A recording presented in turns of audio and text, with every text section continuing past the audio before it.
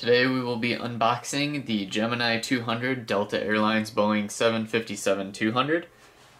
This is a model I got secondhand off eBay as they don't make it anymore.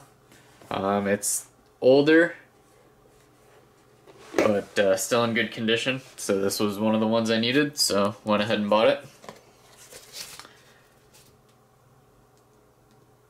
So the Delta fleet of 757s is very mix-matched, and there is a lot of different configurations. This is November 702 TW, which is ship number 6801. As far as the 757s and ship numbers go, the 757-200 ship numbers are 600, 5500, 5600, 6700, 6800, and 6900.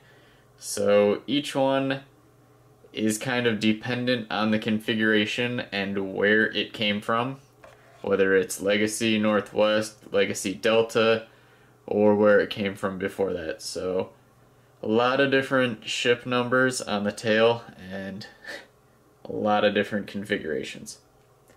So in the box we also have the removable landing gear. This is one of the few narrow bodies I have seen that has the removable gear. Also in here we've got a little metal stand that kind of resembles the Delta widget, and then this piece that goes into the stand.